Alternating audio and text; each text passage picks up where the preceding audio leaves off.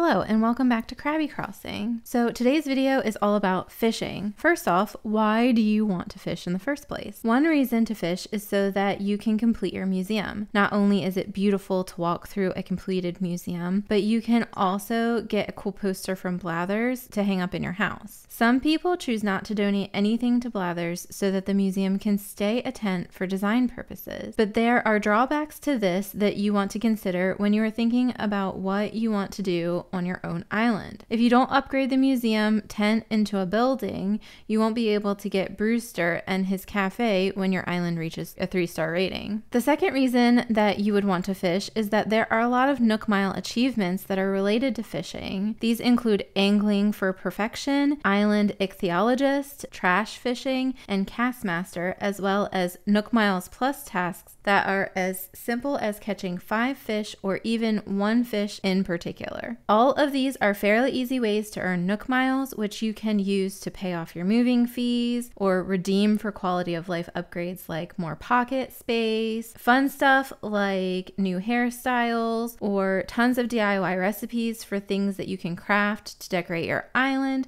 and even Nook Mile tickets, which you can use to get more materials or even go on villager hunts. The third reason that you would want to fish is so that you can sell the fish you catch for bells. The fourth reason is that if you complete your Critterpedia, even if you don't donate any of the fish to the museum, you will still get the DIY recipe for the golden fishing rod, which is from the tool collection with the most durability. The fifth reason that you would want to catch fish is so that you can have CJ make you models of the fish you catch, which you can then use to decorate your home or your island. The sixth reason that you would want to fish is so that when you unlock cooking at 3 stars, you will be able to use the fish that you catch as ingredients in some of the recipes you can make. Once you cook a dish, you can either use it as a decoration or you can eat it and fill up your belly faster than if you just ate fruit straight from the tree. This comes in handy if you need to move trees or rocks. So how do you get our fishing rod? You get the DIY for a flimsy fishing rod from Tom Nook when you take the DIY workshop from him on the first day on your island that is synced up in real time. This version of the fishing rod takes 5 tree branches, which you can get either from collecting them off the ground or you can shake hardwood and cedar trees to get them that way. Once you get the DIY recipe from Tom Nook, you will also be able to purchase already made flimsy fishing rods from Timmy and Tommy. The drawback to this version of fishing rod is that it breaks after about 10 uses, which means that you have to craft them pretty often. When you are collecting materials to build Nook's Cranny, one of your villagers will mention the Pretty Good Tools Recipes bundle. You can redeem this for Nook Miles at the Nook Stop in Resident Services. This bundle includes the stronger version of the shovel, the fishing rod, the net, and the watering can. You will also be able to purchase the stronger version of the fishing rod from Timmy and Tommy once their shop is upgraded to the larger store. There's also a golden fishing rod, which I am currently working on getting the recipe for, so I will go into how to get that DIY in a future video. If you are interested in learning more about how to get the golden fishing rod, then subscribe to my channel so you don't miss it. So where can you fish? You can fish in any body of water on your island, or Nook Mile Islands, or Cap'n Islands. These are the specific places where you can find fish. Your pier, a pond, the river, a clifftop river, the river mouths, the sea, and the sea when it's raining. So how do you catch a fish? The first step is to hold your fishing rod. This can be achieved either by selecting the rod you want to use from your pockets and then selecting the hold option, or if you have the tool ring, you can press the up button on your left Joy-Con and then select the tool you want and press A to hold that tool. The second thing you want to do is walk, do not run, to any body of water that I just mentioned and look for a fish shadow in the water. There are 6 different fish shadows that you can see on the screen. I have a link in the description where I found this photo and more information about them. There are a few other shadows that aren't in this picture, including the really skinny shadows, which end up being eels, and the shadows with the fin on top that are either the shark or a suckerfish. Each fish shadow will give you a clue to the type of fish that the fish shadow represents. I will go into more detail on this in a minute. So next you want to position yourself so that you are able to throw the bobber in front of the fish so that they can see it. You throw the bobber by pressing the A button, and if the bobber doesn't land where the fish can see it, you can press A again and take the bobber out of the water and try repositioning yourself again. This does take a little bit of practice, and depending on where you are, it can be tricky to get the bobber in the correct spot, even if you are an Animal Crossing fishing expert. You will know when the fish can see the bobber because they will suddenly look alert and then they will swim towards your bobber. They will usually nibble on the bobber a few times first, and the nibble looks and sounds like this.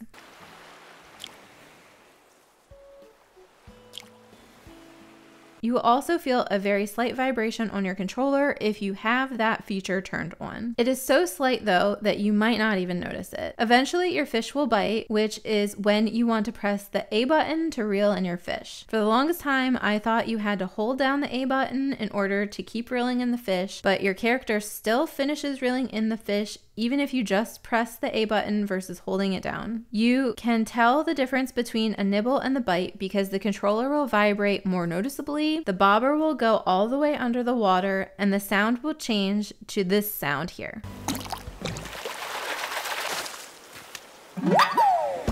Once you get the hang of it, you will figure out a method that works best for you, but the way that has worked the best for me is that I turn up the game sound so that I can clearly hear all of the fishing noises. And once I know the fish is swimming towards my bobber, I close my eyes and just listen to the different sounds and press the A button when I hear the bite sound. This helps me a lot with timing. If I don't do it this way, I usually press A a little too early and scare the fish away. If you are working on catching a more rare fish, sometimes you need more precise timing, so if you are having trouble with timing playing in docked mode, I recommend playing in handheld mode so the Joy-Cons are directly connected to your Switch so you can eliminate the delay of the controller sending the signal wirelessly to the Switch. So how do you know where to find a specific fish? If you are looking for a specific fish, there are a few ways that you can figure out where to find that fish. My favorite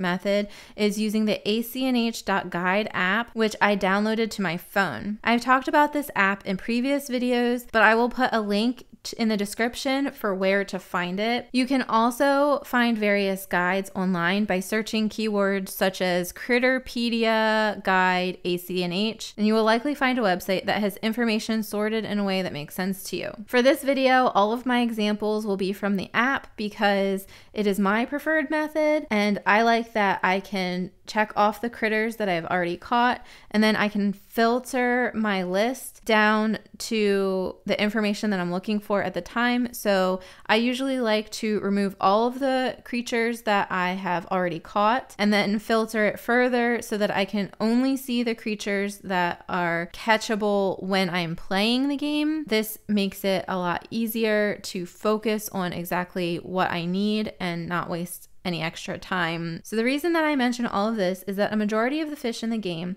they only spawn during certain months of the year, during certain times of day, in specific locations, and even sometimes only when it's raining on your island. It is necessary to know all of this information as well as the size of the shadow you are looking for so that you don't waste any time on the wrong type of fish. So all of the guides that I have found when I was looking, they all have all of the information that I had talked about previously, and they also include how many bells that you can sell each of these fish for at Nook's Cranny. If you are looking for a specific fish that is currently not catchable at the time you are playing, you have a few options. The first option is to figure out what time that fish is catchable and under which conditions, and then you can just wait until it's that time and then try to catch it. The second option is that you can go to a friend's island that is at a different time of day or a different season than you, which can be achieved if they live in a different time zone or their island is on the opposite hemisphere of you. So if you're northern hemisphere,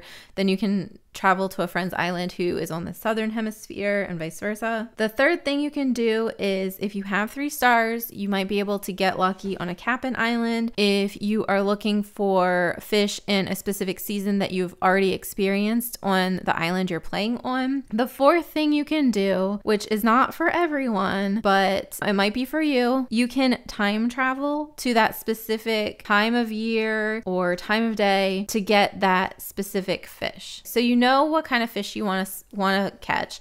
You know that they are available in the pond or the pier or whatever. You know exactly where they spawn, but there is no shadow there. So how do you get the shadow? How do you get the fish to spawn so you can catch it? Well, you can make bait. You make bait by digging up manila clams on your beach. So you may have noticed they are the little black holes in the sand that squirt water and then they disappear and then they come back again and do it all over. But you just want to dig where that black hole and the water squirt appeared, and you will dig up the clam. If you dig and you don't get the clam but you saw it in that general area, either wait for it to spray again or just keep digging in that general area to find the clam. So the first time that you dig up a clam, you will get the DIY recipe for fish bait, and basically it is 1 manila clam equals 1 bag of fish bait. So a tip that I have for you is that when you are digging for a lot of clams, make sure you fill in the holes that you dig so that the new clams have plenty of space to spawn on your beach. So once you make the fish bait, you can go up to any body of water, select the fish bait, and select scatter food, and the fish will spawn. If you were looking for a specific size fish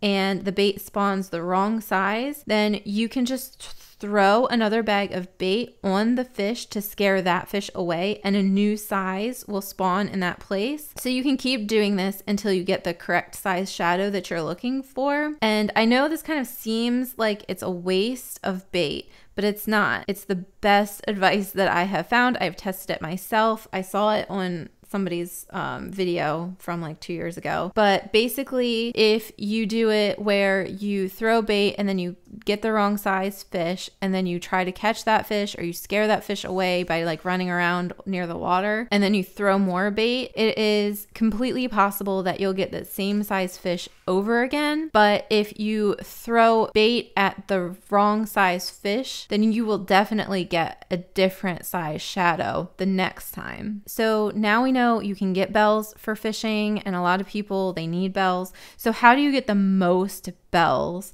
for your fish? Once you are at the point of selling fish, the absolute best method is to save all of them, and you can either put them in your home storage, you can stack them up in a room in your house, or you can stack them up somewhere on your island, and then you just wait for CJ to come. He usually comes about once a week, and the ACNH.Guide app actually has a function where you can track all of the people who come, all of the characters who come and visit your island, so you can know kind of when you might be expecting CJ to your island, if that is something that you want to go through the trouble of doing. So if you sell them to CJ, then he will give you the most bells for each fish in the game. So if you have the time and the space to do that, then I definitely recommend that method. But if you don't have the time or you don't have the space for it, then the next best method is to go into Nook's Cranny and sell your fish directly to Timmy and Tommy. The absolute worst way to sell your fish is to sell them in the Nook's Cranny drop box. So you get the least amount of bells for selling fish this way. Basically, you get the amount that Timmy and Tommy would buy your fish for, and then they take a 20% convenience fee off of that, and then the money they give you for that item. And it's not just fish, it's for everything. And then they will deposit it directly into your savings account the next morning. The only time that I would recommend that you sell to the drop box is if you do not have the space for storing them until the shop opens back up or CJ comes to your island, and the shop is closed. If you are new to Animal Crossing New Horizons and you're looking for more tutorial style videos like this one, check out my Animal Crossing tips playlist on the left side of this screen for all of the videos I have made so far. You can also leave your questions in the comments and I might make a video about it.